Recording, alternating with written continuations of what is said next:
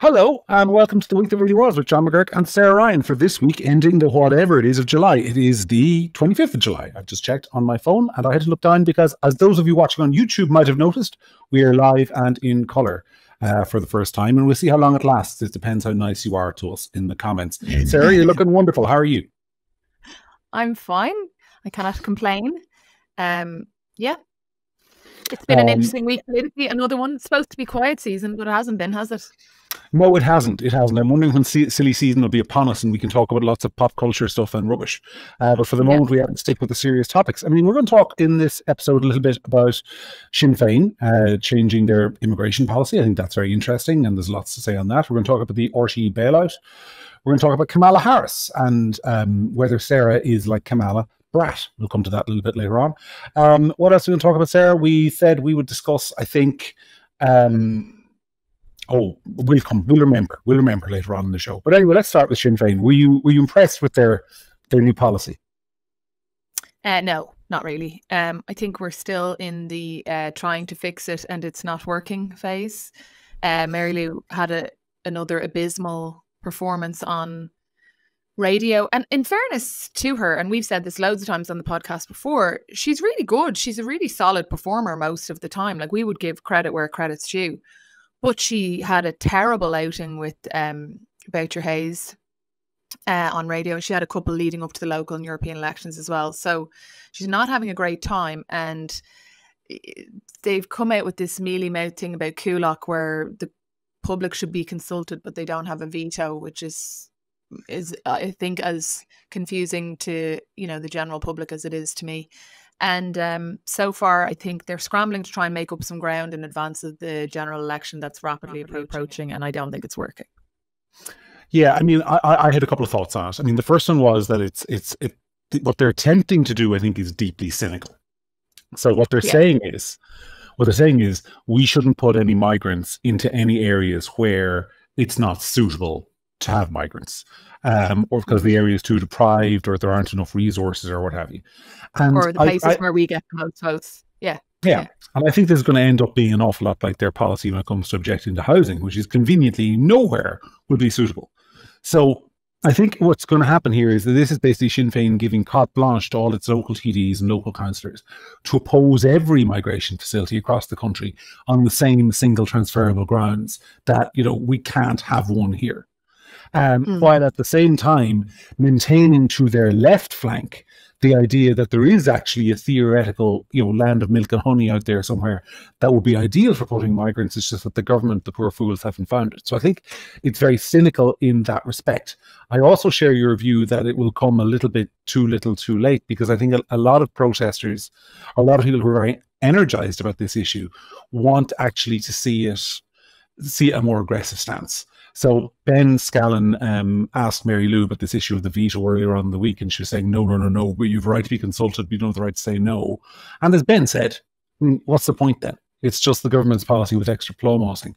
But I think in practical terms, what it's going to be is we oppose everything.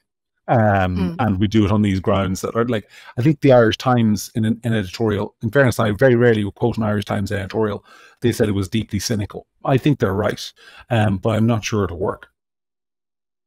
I mean, it's no more or less cynical than what the government parties do on this issue, to be fair. But yeah, it's not going to work. And I think, not to go over old ground, because we've discussed it loads of times before, but the disappointment, the disengagement that the Sinn Féin voter has with Sinn Féin at the moment isn't going to be fixed, I don't think, at all in this election cycle. But it's certainly not going to be fixed by this kind of like half in, half out approach. The voters are more sophisticated than that. They're more disappointed than that's ever going to, remedy. And I think that they're still at sea in how they get back the hardcore voter that's left them. They don't know how to do it, and showing up. And I think that Mary Lou's, really bad performances on radio are a symptom of the fact that they're flailing in the wind and they don't know how to recover. And, it's easy. I mean, it's not easy, but it's easier to be a good media performer when the wind's behind you, when you're going out. Like we've always said, she had an unbelievably good general election the last time around. You go out, you're meeting the people, the wind is behind you, you've got momentum, everything's great. It's easy to go into RTE like, Billy Big Balls and do solid, amazing performances then. But when you're in a kind of a crisis like this, you really start to see, and that's not to diminish her abilities, but you just really start to see the panic. And I think that you go from, you kind of fall from one bad media performance to the next, one flailing outing to the next. And it's really hard to get back up and recover in time for the next one. And I think that that's what we're seeing right now. Yeah, I mean, I was struck by, I didn't listen in full to the Boucher Hayes performance, but I actually thought she had a reasonable complaint. I thought that he was trying to trip her up. He was very clearly like focusing on issues like, you know, costs and achievability, and, you know, which you never hear RTE focusing on when it comes to the government. You know, then it's about the idea, you know, the general trend of the policy, and, you know, obviously we'll allocate the resources to make it happen. Like, when does the government care about when does the RTE care about an extra 10 million here or 20 million there in terms of public funding, unless it's going into their own pockets, which we'll come to. So I did think it was persnickety, and I thought it was kind of, you know, snooty interviewing. But at the same time, I think the problem is that Mary Lou is deeply uncomfortable on this issue. Like, it was notable that a day or two before she announced the policy, she put out this press statement saying that she'd spoken to a load of people in Coolock, and she'd gone and she'd listened to the locals. And all of the people who are protesting and actually engaged in activism opposing this proposed migrant centre said, well, you didn't talk to us. And so I sent them, I personally sent the Sinn Fein press office an email. And I said, can you tell me please who Mary Lou met with in Coolock? And no response. Now, they very rarely respond to our emails requesting information. They never send us any press notices of Sinn Fein events that are happening. They go out of their way to avoid engaging with us here at Gript, and that's fine. They're entitled to do that. But, you know, if there was an answer to that question that made her look better, I think it would have been sent to me, and it wasn't. So I think the problem for Mary Lou is that she's trying to win votes of people she still fundamentally doesn't want to talk to. She doesn't want to go to Coolock and talk to people who are upset about the immigration issue. She wants to go and talk to people in organisations, you know, remember the ones that were set up last year, like the Dublin for All groups, who are kind of set up to campaign for more immigration. That's who she's more comfortable talking to. And I think, you know, people get that. They instinctively get it. And Kevin Myers has a column coming out in Gript over the weekend, which is in typical Kevin style, scathing about Sinn Fein. But one of the things he says in it is that Sinn Fein are now out here advocating policies that 6 weeks ago they would have denounced as borderline fascism. And he's right. So, I mean, I think some people will fall for it, or some people will be satisfied with it. Maybe fall for it is too harsh, but a lot of people won't be. I don't think anyone's going to fall for it. I mean, I said on the podcast before that exactly where the Crown Paints factory is, when you drive up behind that, that's the street I drove on during the local and European elections that I mentioned on this podcast before, where there was multiple posters, Fianna Fáil, Fine Gael, and the Sinn Fein ones were the only ones that the face had been spray painted black. And like, these were posters that were on, like, there'd be 3 posters on a pole, and just the Sinn Fein one would be spray painted. And it wasn't like it was the lowest one. Someone had actually gone out of their way to spray paint only the Sinn Fein one. There's a lot of anger there. I don't think Mary Lou will be met with any kind of welcome around those areas at all. So, not to say that she's not telling the truth, but I mean, I think that, you know, her relationship with those kind of communities is severely damaged. And I don't think anything that she's doing right now is going to make any difference whatsoever to their current polling position. None of that is going to make a difference. So, but I do think you're right. And I thought it myself, that I like my politicians, all of them, to be, you know, to be put under scrutiny and rigorous questioning when it comes to their policy platforms. So I think you are right in the sense that I don't think that a Fine Gaeler would be put under that kind of sneery kind of line of questioning that she was. I think you're right. But at the same time, you know, it is what it is. Put it this way. When did you see an RTE presenter bring in a government politician and say to them, look, the people of Coolock don't want this centre to be here? When did you ever hear an RTE presenter say to a politician, look, a couple of years ago, the people of Coolock were promised that centre would be transformed into apartments and retail and shopping and a major investment put in. That was all done away with, and now it's a migrant centre. Shouldn't they be angry? You never hear a government politician ask that kind of question. You never hear RTE ask about ultimate capacity. So what happens when all the 30 centres you want to open are filled up? I mean, so the hostile questions are always reserved for people on, and it's not anti-government necessarily, because I mean, if the Soc Dems come on with their anti-government spiel of kind of like, oh, well, you know, we shouldn't be racist and we should bring in far more people, RTE aren't going to give them any hard questions, even though they're anti-government. It is anti-government for a particular segment that RTE's hackles will raise, and you saw that happen with Philip Boucher-Hayes, I think, with Mary Lou McDonald, and I think she's every right to be upset about it, even though I do think her new immigration policy is deeply, deeply cynical. Yeah, and I think that she shouldn't have gone on radio without all of her facts and figures ready, and it was a bit poor in that sense as well. Yeah, but I mean, that's been a problem for them for a while now. When was the last time Mary Lou McDonald had a convincing radio outing? I mean, well, again, it comes back to the point that I've said to you before, which is that maybe, you know, there was a period of time, you know, was it a year ago? Was it slightly less than a year ago, where Sinn Féin seemed to be spending their time and resources on preparing to govern instead of offering opposition. So, you know, a good start might be to go back to learning how to be opposition, because they seem to have wasted a lot of time on, you know, measuring the sofa for their offices. Yep. Ministerial offices. So. They did. Anyway. Well, people who are getting new sofas, I'll do one of my world famous segues.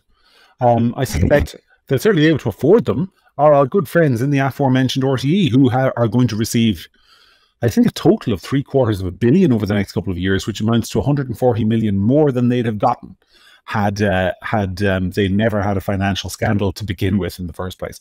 What did you make of that? It's a lot of flip-flops, isn't it? I suppose I'm sort of equal parts depressed and angry that we have this major scandal for a brief moment. And I know you're going to disagree because you're maybe a bit more cynical about RTE than I am. But for a brief moment, it felt like there might be some kind of reform. A lot of people, and unexpected people, started to say they weren't going to pay their license. And, you know, we just had this brief period where it felt like change might be upon us. And instead of that, we've gone back to, you know, and I really am beginning to think that it should just be not allowed on radio to say the government are giving them money, we're giving them money. We're giving the money. They're giving, the state isn't funding it, we're funding it.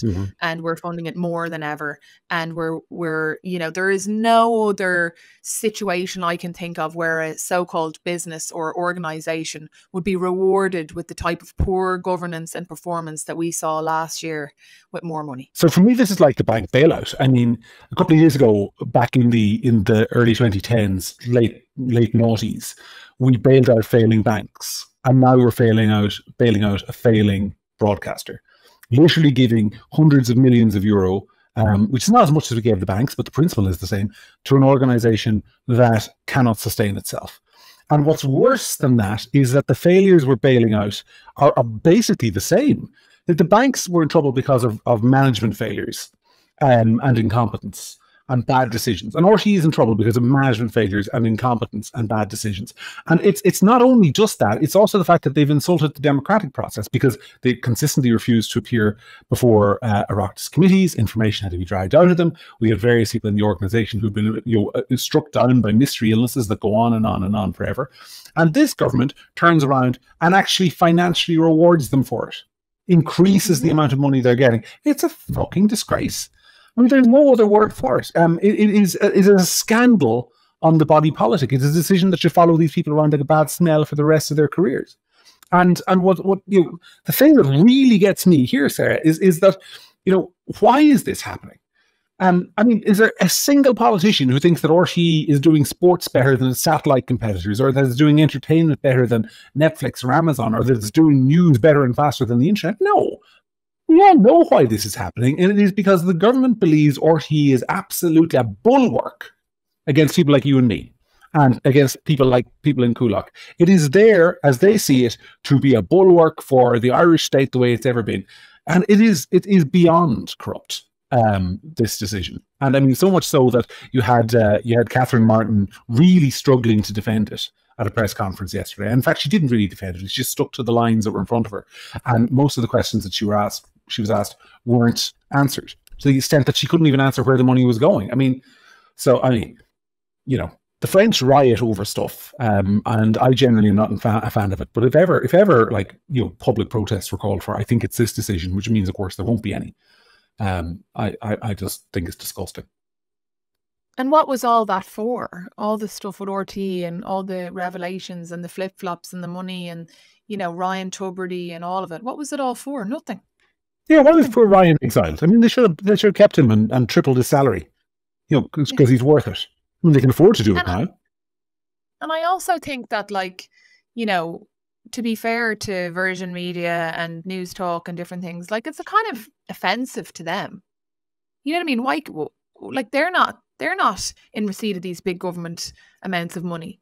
You know what I mean? And they're still offering news. And, you know, we've discussed before, you go into the difference when you go into Virgin and you go into RTE, et cetera, you know, like, it's like you've bad governance, you've bad management of money, you're not honest, you're not, you didn't cooperate with the so-called investigation that was done. And our answer to that is going to be to give you more money.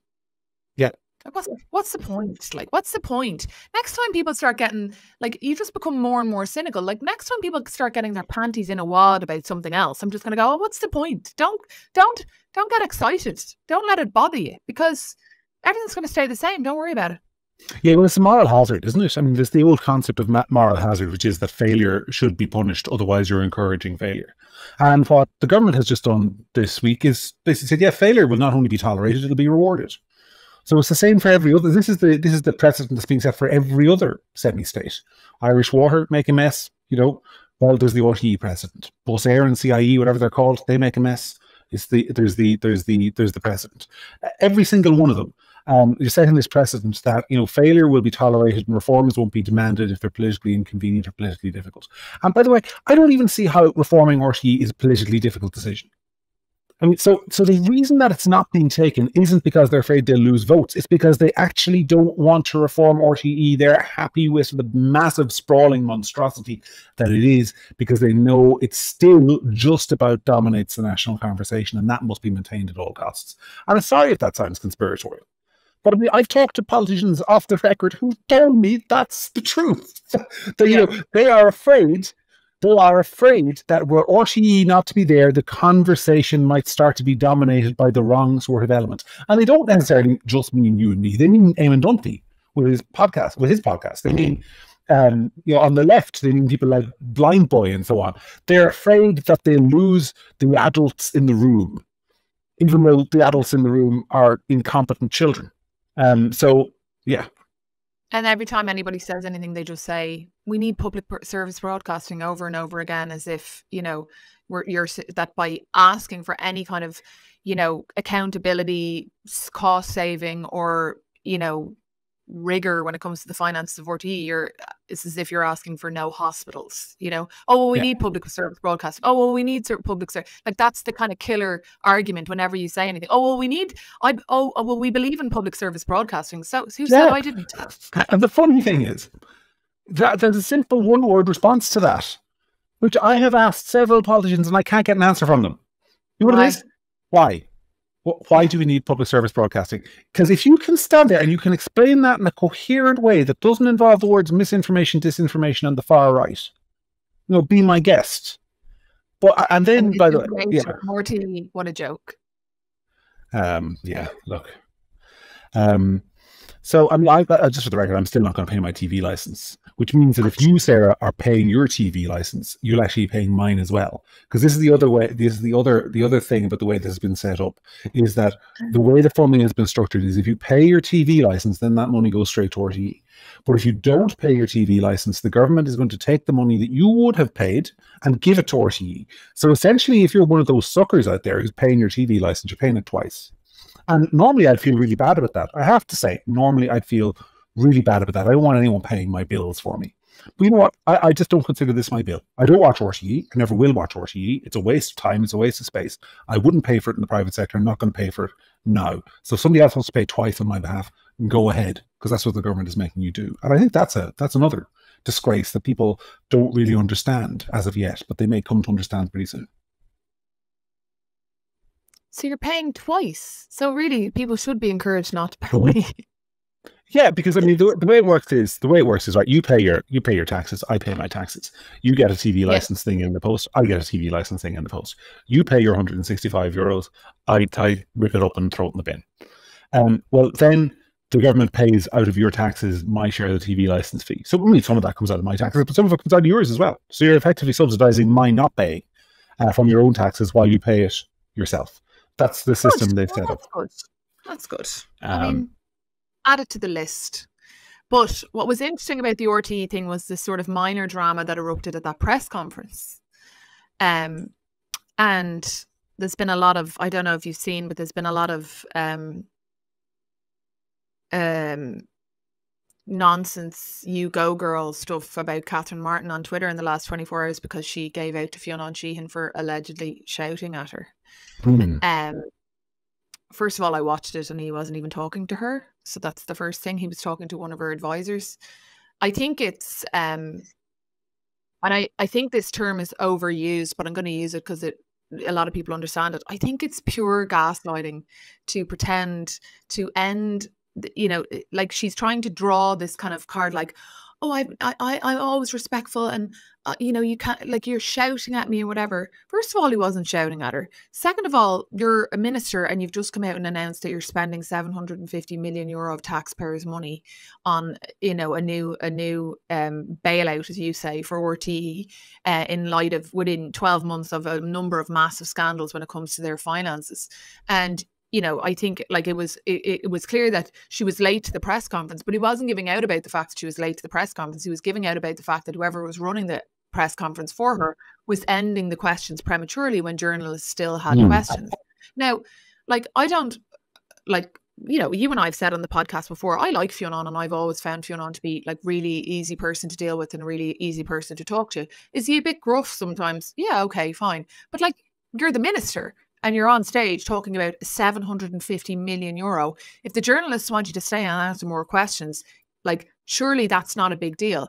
And she just plays the trump card, which is like, you're shouting at me and then says, this is why more people don't get into politics, knowing that that will play to the gallery of like lovies who think that women are so put upon and he's just a big meanie and whatever. Well, if you can't take hard questioning, you can't take someone giving out at a press conference when you're spending that much of our money, well then piss off home. Sorry. No. I don't buy it. I think it plays to this nonsense of women don't get into politics because someone's a bitch. Ever any idea how many men were mean to me in my career or gave out to me? It's 750 million euro for RTE. If there's 20 more questions, you owe it to the public, the people who elect you, the people whose money you're spending to answer those questions. And if tempers get heated or whatever, and he's giving out because your guy is trying to end the press conference, well, tough. And all I see is, yeah, you go, girl, standing up. This is why people don't enter politics. People don't enter politics because they don't want to get given out to. So it's gaslighting. It's just pretending that this is the reason why people don't get into politics, because you know that'll play well with the gallery of lovies on Twitter talking about how boys are mean to them. And, you know, if you're not able to be given out to, you shouldn't be in politics in the first place. Go canvassing once and they'll sort that out for you. You'll realise you're not, you know. And by the way, it's utter hypocrisy. Can I just say that? It's utter hypocrisy. Because where was she when Liz Truss was being roared at and called a lettuce and called a cabinet? Well, I'm not a Liz Truss fan at all. I think a lot of the criticism directed at Liz Truss was entirely justified. I didn't see Catherine Martin standing up and going, oh, this is really bad for women in politics, and consider how unattractive it makes politics for other women. Bullshit. You sat in a press conference, as usual. And by the way, I've watched hours of Catherine Martin press conference footage. Because, like, you know, Ben goes along to them, you get the recordings back in, look what was said. I've watched hours of her footage. She is unable to answer a question. She is unable to deal with information or worldviews that don't accord with her own. There have been multiple reports from her own department that her civil servants think she's not necessarily up to it. And very clearly, she has a press officer who is aware of all these things and is trying to shut down questioning as much as possible, which, by the way, is his job. To be fair, that press officer is just trying to protect his minister because she needs protecting. Because she's not somebody like, in fairness to Simon Harris, who can stand up there and bat away 7 or 8 questions, or in fairness to Micheál Martin, who can engage in an argument back and forward, even though he's, you know, we mightn't agree with him, but he can do it. Or indeed, she's not even like Eamon Ryan. It doesn't matter that she's a woman. She is not up to dealing with press scrutiny, which is why she's protected from it, which is why she went insane. Sorry, she didn't go insane. Why Fiona Sheehan kind of flipped his lid a little bit, and finally his frustrations overflowed. And I'm glad it was him. And I'm glad it was him, because you said about Fionn that, you know, he's somebody who can be a bit gruff. He is also the only person in the media with the credibility and the ability to stand up and make that point. Because, you know, if Ben had done it, it would have been, oh, right-wing gripped media picks fight with minister, disgraceful, throw them out. Or if it had been some poor, you know, young reporter from the Mirror or the Star, or even a junior reporter from the Irish Times, it would have been, who does she think she is? No, Fionn Sheahan was the only one who could do it, which is why I'm glad he did it, because he's the only one who could stand up for the rest of them in there. Yeah, and also, when you watch it, he's actually defending another female reporter being able to ask a question. Yeah. And instead of people actually watching it and saying, like, you know, we've said before, I say it again, he's very fair, he's a good journalist, and he wants a rigour to the questioning that we're complaining doesn't exist in other places. And instead, she plays the trump card, which is, you know, and listen, I could do it, like, you know, many times in my career. It's basically, you're being mean, and I don't shout at you, and you're shouting at me, and this is mean, and this is why people don't do this. And it's a real, like, killer blow, because then everything he says from then on looks like, you know, he's kind of being a bully, and then everybody online loves it because it's a great soundbite, and it's all Fionn's fault that more women don't enter politics because he's being mean, because I'm just up here trying to spend 750 million of your money without any accountability to it, and you're being mean to me. You know, fair play to Fionn. We need more Fionn's. That's what I say. I would tend to agree in this instance. Yeah, I don't think the minister has a leg to stand on there. But I mean, it's the usual gaslighting bullshit, isn't it? You know, the person asking the hard questions, he's the meanie, and the person spending the 750 million quid and unable to account for it is the victim. I mean, spare me this country and the state of politics and the media in it. Anyway, we better talk about another country. It's getting worse, because years ago ministers wouldn't have gotten away with that, and it's starting to feel like there's a level of contempt for the public that they don't have to answer questions, and that's manifesting in his frustration, and that's why he's getting annoyed, and he's right. Yeah. And by the way, I'm quite sure it would take probably the opposite to use RTE funding than you and I. I suspect he is in favour of, in inverted commas, public service broadcasting, because they all are. But at least he has enough wherewithal to understand that, you know, this is public money and needs to be accounted for. So I mean, full credit to him. The point isn't about RTE funding. The point is about the rigour and the questioning and how ministers are accountable to the public when they make large decisions that affect all of us. And you know, he said in the press conference, you know, you do this with the budget. So this isn't, he outlined there's a pattern to her not answering questions that he's gotten frustrated from. He didn't just wake up in a bad mood and start to, you know, have a tantrum. He laid out his point, which is that there's a pattern to the way those press conferences are run, that she doesn't answer questions properly. And he's a journalist, and it's his job to report the news. And if they don't answer questions, it makes his job more difficult, and it makes our democracy less. So good for him. Yeah, by the way, it's my final point on Catherine Martin before we move on, which is this, that she's persistently as well giving away the powers of her office. So she set up this body called Comisiún na Meán, or the Commission to Regulate the Media, which is an absolute monstrosity of an organisation. I mean, its budget calls for it to have 165 employees by the end of next year. I mean, there are multi-million-dollar companies in this, multi-million euro companies in this jurisdiction that don't have that many employees. And this is to regulate the Irish print and online sphere. It's being granted massive powers to regulate sort of speech and advertising, and compel people who are receiving state money to have diversity quotas and you know, all sorts of bullshit, basically. And it's being handed over and will outlive her and will outlive the election. It's been put on a statutory footing. And, you know, I don't know who it's accountable to. I don't know who you can complain about it to, because it's been given basically the authority of the government, but no one elects it. So, I mean, I think this minister is a disaster. And, you know, I'm glad that somebody finally called her to task for her pattern of not answering questions. Anyway, we'll talk about another country so we can cool down a little bit. Kamala Harris is brat, apparently. Sarah, are you brat? I don't know what this means, so you're going to have to explain it to me. So you see, this is the thing. Like, I kind of feel like you and I are getting so old that we don't understand what the kids are talking about these days. So when Kamala Harris became the vice president, became the candidate for president of the United States, you're familiar with a woman called Charlie XCX, I presume. Yeah. Yeah, she's a singer. So her album this year is called Brat, and apparently this is a massive thing, and that if you are called Brat and you're part of the brat girl summer, then you are cool as hell. And I mean, the evidence for this is the tweet has been seen something like 60 million times with multiple million likes and retweets. And Kamala Harris has actually changed her campaign's Twitter account to all green to what's called a brat theme. Because this is how you connect with the kids now, apparently. So I went and looked up what brat means. And I found it in The Guardian. And it says the archetypical brat, Charlie XCX explained on TikTok, is, quote, just like that girl who is a little messy and likes to party and maybe says some dumb things sometimes, who feels herself, but then also maybe has a breakdown, but then kind of parties through it. And that's what I'm talking to when I say brat. Well, that sounds more like Donald Trump than Kamala Harris, to be honest, doesn't it? Why would a politician want to be associated with that? Well, as I say, 52, 53 million views on social media. But the reason I'm highlighting it is party gets messy and then parties through it. Has a breakdown as well. Don't forget that bit. It sounds like that Dylan Mulvaney song. Yeah, it does.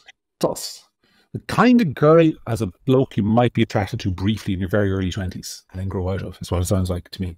Kind of chaotic. Yeah. Okay. Chaos energy. I think it was some, messy and who likes drama, I think was the phrase that used to be used to describe such people. But yeah, I think it speaks to something bigger, which is I think actually Kamala Harris is being underestimated a little bit. Because and I'll tell you why that's my theory. My theory is because you didn't know what brat is. Now that's a very weak basis for theory. Granted that much. Sarah doesn't know what brat is, therefore, my theory is correct. But I think there is, if you look at the way the election is going, the gender gap is enormous. Donald Trump in the most recent NBC poll is leading with men by I think 56% to 38%. But Kamala Harris, and this was the first poll taken after she came out and became the nominee, is leading with women by I think 54 to 42. And they're divided by a point or two nationally. And my point is that I don't know if Donald Trump has much room to grow with men, but I think Kamala Harris is banking on the fact that she's a lot of room to grow with women. And I'm also afraid the Donald Trump campaign might just be playing into that when J.D. Vance says things like, she's a crazy cat lady. No, that wasn't great, was it? No. I don't know what that is because brat is or whatever, because I'm not a moron. And I think that the first female presidential or potential first female president, but a female presidential candidate for president of the United States looks moronic, to say the least, to associate herself with that kind of garbage. Mm-hmm. Like, come on, like, please. So I mean, if that's playing well with a certain type of stupid voter, I mean, are you honestly suggesting that there's women out there who are thinking about voting for Kamala Harris and then see that she's self-identifies as a brat and now thinks, yeah, she's cool, I'm going to vote for her? Is there people who are that stupid? No, but I don't think that's how it works. I think in particular when the left do well, it is because people think voting is about a social signifier of who they are. And they developed these kind of movements, like the Obama movement was a huge one, obviously, where it was kind of all about saving the world and being light bringer and stopping the oceans from rising. And voting was about, changing the world. I think that's one of the reasons that, nobody was ever going to argue that a vote for Joe Biden was going to change the world and stop the oceans from rising and bring world peace, which is why I think he was struggling with young people. Whereas I think what they're trying to do with Kamala, with the brat thing, with the kind of like, the feminist energy stuff, is to try and create, and I think abortion is going to play a huge role in the campaign for her as well. So they're trying to create that kind of repeal jumper energy we saw in Ireland in 2018. And as somebody who stood in the face of that, it's quite hard to overcome once that momentum gets rolling. Now, the flip side of that is Kamala Harris is an absolutely terrible campaigner and a terrible communicator, so it might be more difficult for her to do that than you might think. But yeah, I just think if she was to grow her support with women by 3 or 4 more points, then this idea that it's done and dusted for Trump becomes very dicey all of a sudden. I think what you're seeing is she's out of the traps. She's out of the traps fast. They're throwing a lot of things at the wall, seeing what sticks. I think she's going to run out of kind of, there's an interest that's there for the first couple of weeks that's going to not last for her. I know that the Democrats always get a bounce from their convention and stuff like that, but I just don't think that she's, I mean, I distinctly remember us at least talking on the phone, but maybe even on this podcast, about the fact that the impression was a year and a half ago that she wasn't able to be put out there too much because she was so terrible at being VP. Yeah. And that they couldn't trust her and she was a bit of a disaster. And now all of a sudden, I mean, it's like, talk about the, you know, ability of the media to kind of polish a turd, as they say. All of a sudden now she's wonderful and the great hope for the future, and she's this, and videos of her dancing around, and she's, you know, it's just such a progressive, amazing thing or whatever. So I think that they're trying to sort of, you know, see what works, see where she lands, see what, you know, see what captures the imagination when it comes to Kamala. And I think apart from maybe a bit of a bump with their convention, and by the way, I think Trump has this problem in a way as well, in that I think Trump has there's a lot of time left to go, and he doesn't have a lot of things that are going to give him big bumps. But neither does she really. And I think that she's less interesting. And I think he is better. He will beat her at a debate. Do you think that? I'm not so sure. Yeah. I mean, I think she can. I mean, I'm there. I got the last debate entirely wrong, so you listen to what I say with a pinch of salt on this topic. But I do think that she can at least stand and deliver the lines other people write for her better than the current president can. She's not going to fall apart in the way that he did. And I also think Trump has scope to put his foot in it. I think his surrogates have scoped to put his foot in it. I saw yesterday there was a guy on Fox Business, and I wrote about this for, if you're reading Gript this morning, watching Sinn Fein, you'll see I wrote about this. There's a guy on Fox Business who, just a regular middle-class white guy, business analyst, who decided to say that Kamala Harris was the OG Hawk Tuah girl. Now, you know who the Hawk Tuah girl is, I presume. Yes. You do, and listeners may not, but basically, this was a way of him suggesting that she had used oral sex to get to advance her career, and of course, I hate all that shit. I hate all that shit. I don't care. I don't care. You do, and you know you're a female voter, and you hate it. But this guy was getting, like, you know, I saw his tweet saying, "Oh, I wasn't hard enough on her. I'm glad somebody finally said it." Like 70,000 likes, loads of retweets, all the Trump bros congratulating him, patting him on the back, and they have no fucking idea how much that pisses off regular women. I'm not talking about kind of like liberal women. I'm talking about the reaction you just had to it. Because there will be a lot of that stuff that will be thrown at her, and I think there's a very easy way how the Trump bros, and I say the Trump bros, not Trump, fumble this election. Yeah, but there definitely is. I think there's loads of ways to challenge her. I mean, I think that if people are curious about what I mean, look up a video of her saying, "What we can be unburdened by what has been." It's basically the stupid phrase that she says over and over again when she's kind of obviously trying to be Obama or something, and it just makes her look like an complete idiot. Like, I think there's loads of ways to attack her, and just talking about anything like that, I don't care. Maybe she had relationships, I don't care. It's just base. Now, by the way, you know, like, people dig in the past of Trump and have done and provided really old recordings of him saying stuff that, you know, as proof of his character today. It's been done, but either way, no matter what way it goes, I just don't like it. And I think there's plenty of low-hanging fruit when it comes to her. She's not a good performer. Yeah. She says stupid stuff. She has made a number of, like, silly gaffes when it comes to Ukraine and Russia and lots of other things. I think that her, regardless of your views on the matter, I think her not showing up to greet Netanyahu and not being involved in that will play really badly with a lot of voters. So there's lots to go in, and whether or not she had a relationship or what she did, and speaking about her former sex life in that way is just crass and boring and stupid. It's funny you mentioned the Netanyahu thing, because I thought what was interesting was, I've just discussed obviously a way I think Trump supporters actually can do him harm and may well do him harm, but her supporters on the other side, the sort of the lefties, burning American flags outside the United States Congress, you know, and chanting Allah Akbar or whatever, or Allah. I mean, like, I think they were chanting in praise of Allah as well, and sort of there was various effigies that were clearly stereotypically Jewish being burned as well, even though they would say that wasn't the case. I mean, very clearly the case. You can see them with your own eyes.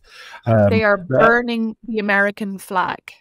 And yes. Because I saw a tweet about it, and then it said that they were chanting about Allah, and I said, that's not true. And I went in and listened to it myself, and they are. Yeah, I mean, I don't think that's the kind of thing. I don't think it would necessarily go down well in Dublin if you had a bunch of lads burning the Irish flag and chanting Allahu Akbar or whatever. And we didn't even have 9/11.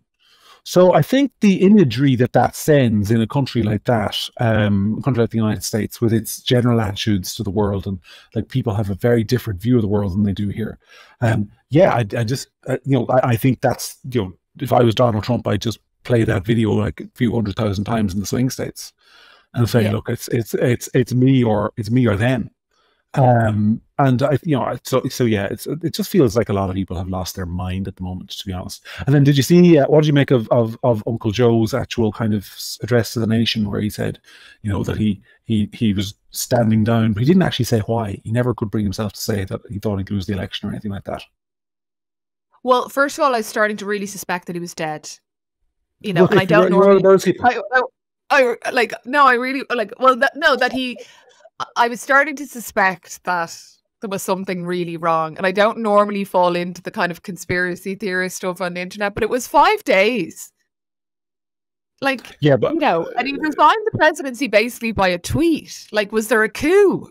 Because if it was any other country in the world, and the president just announced they weren't running via a press release on Twitter, and then wasn't seen for 5 days, people would ask questions. Yeah, but I think people fall for that stuff. I mean, I'm not saying.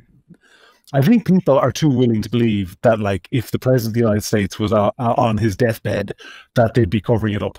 They wouldn't. I wouldn't think they'd be covering it up. I don't think that's what. I think there's a fiduciary duty to inform the cabinet. There's a fiduciary duty to inform the vice president. I mean, think about when Queen Elizabeth died. In the UK, I mean, like, we all had the fair idea she was dying when BBC came on 11 o'clock in the morning or whatever, with your man wearing a black tie. You have a fair idea what's happening there. So I think a situation like that, where the president of the United States is actually dying, God forbid that day ever comes, I think we'll know. I don't think they'll be able to hide it up. I mean, to what end? To what would the possible benefit of that been? I mean, if he's saying was no, I'm not talking to you about, but like, there were a lot of people saying this stuff. But like, what was the possible benefit of covering it up if he was sick? But yeah, it was odd that he went to ground. He was clearly a little bit. I got more about the impression he didn't want to talk to anyone after he withdrew. That it really pissed him off having to pull out. Yeah, or they couldn't trust that he would or wouldn't say. I mean, ultimately, I think it's overall the whole thing is kind of the end. It's it's sad for him, sad for his family. The whole thing is, must have been a difficult decision to make, but.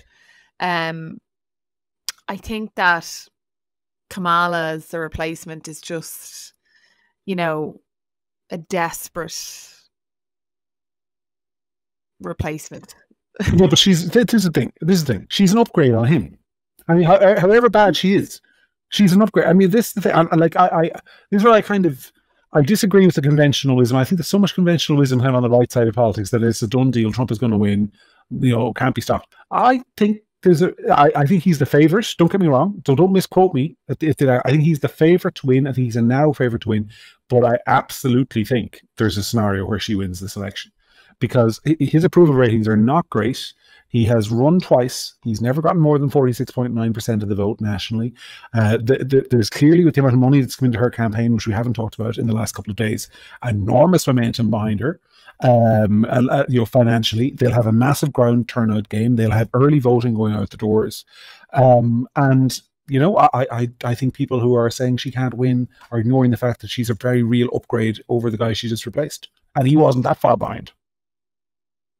Yeah, but I think that there's, like I said, like this early momentum, bit of excitement. I think the Democrats and a lot of people who are Democrat voters are or, you know, advisors or whatever had almost gotten to the point where if it was going to be Joe, they practically conceded the election. And now there's a bit of hope that maybe, you know, maybe it's back in play. And I think what you're seeing is a lot of money like flowing in as kind of a, you know, a bit of excitement that maybe it's back in play. But I think that over the next couple of weeks, that there's got to be a reason. And I wasn't paying that much attention. But John, there's got to be a reason why she was so invisible as a VP. And the rumor was that she just simply wasn't good. And a bit like Joe, there's only so long you can hide that. It's a rigorous campaign. There's nowhere to hide. It's like raw and there, and everybody in the world can look up where you're having your breakfast at any given time. Like you're exhausted, whatever. So if she doesn't have the ability, and there has to be a reason why they're hiding her as VP, that's going to start to show real fast. It's easy to dance on the stage and clap and laugh and scream and go, oh my God, it's wonderful, and I accept the nomination and it's all great and happy days. But after a while, when that runs out and you start to be asked hard questions, people unravel. And I'm curious as to why she was so invisible as VP. Because don't forget, up until a couple of weeks ago, he was the candidate for, Joe Biden was the candidate for presidency or for re-election. He was the president. We now know, in a cognitively difficult situation, and everyone around him knew that. And while they were busy convincing the public that there was nothing wrong with him and there was nothing to see here, they still didn't put her out. They still didn't have her out front and centre all the time. Why? But do you not think there was a risk there that it would have highlighted the fact that they thought he was a bit feeble if they started putting the VP out everywhere? I actually think that might work against her a bit. She disappeared 3 months after he got elected. She did. That's true. No, there's no doubt in what you're saying. By and large, for most of his term of office, that's been correct. So look, the good news is if you're watching this and you definitely want me to be wrong and Sarah to be right about this. Sarah's been right on US politics a whole lot more than me this year. So she's probably right again. I just think it's always a very silly idea to kind of go down that road of convincing yourself that only one outcome is possible. No, there are clearly two outcomes that are possible. And I think you're right. I mean, I think that there's a long way to go. And I think that Trump, you know, and I hear, like, all jokes aside about my soft spot for JD Vance, I think that might prove to have been a mistake. Because even though I, you know, think like it's all funny or whatever, I think he's cute. And I liked his book and stuff. I'm not sure he has the ability for the rigors of this campaign either. And who she picks and who he's up against might expose him. And I think that, you know, whereas Trump thought in the moment that he needed somebody to play to their base, he might end up needing somebody to look like they're going to be a watchdog for him. And also, ultimately, what this has done, and in a way that never occurred before, if you think about it, is that it has made it much more of an obvious live question. Are you up for the job of president if this 80-year-old, 80 whatever year old or whatever he'll be, gets sick, dies or whatever? And I don't think that people ever really considered, you know, the VP was a job in and of itself. And I don't think people considered before as much the idea of this person stepping into the top job. You know what I mean? Like, they didn't really play that out in their head. And now it's a very real thing. So what's just happened has made JD Vance as a concept, people think about him much more as potentially the president. And I'm not sure his experience is enough for that job. And I think that might end up being a mistake by Trump. And then he should have put somebody in there who made him look a bit more calm, a little bit more sane, and a little bit and had the experience take the top job if necessary. I want to mention, by the way, because there are two things on Trump, one good, one bad. One of the most interesting videos I saw was a video of him playing golf with, what's his name? The guy who won the US Open, pro golfer. Look up who won the US Open, go on his YouTube channel, that guy. And Donald Trump was playing around a golf with him for an hour. And it's actually a really interesting watch. And it's a way to see Trump in a way that you don't see on TV, which is just his relaxed, normal self playing golf. I think what surprised me most is he's just literally the same dude all the time. It's not an act. It's what you see is what you get. But the second point is, like, a lot of people forget, he will be 2 years older than Joe Biden is now at the end of a 4-year term, should he win one.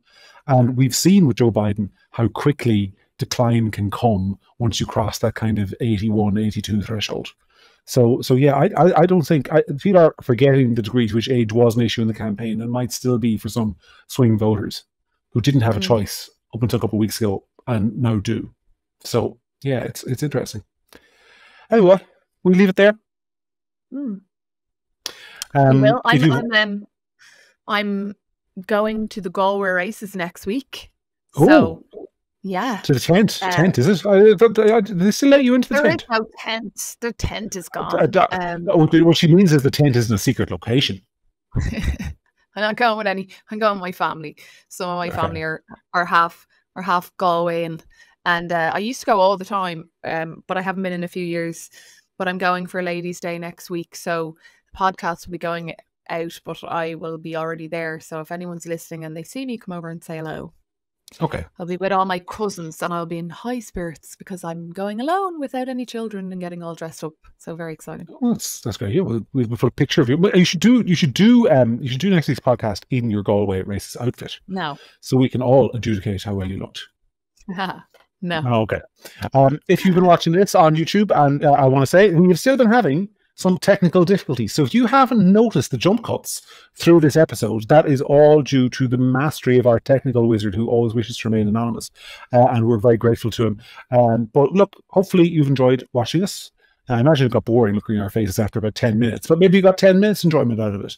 If you're the person who has weekly for over a year commented nice video, we expect you to comment that this week.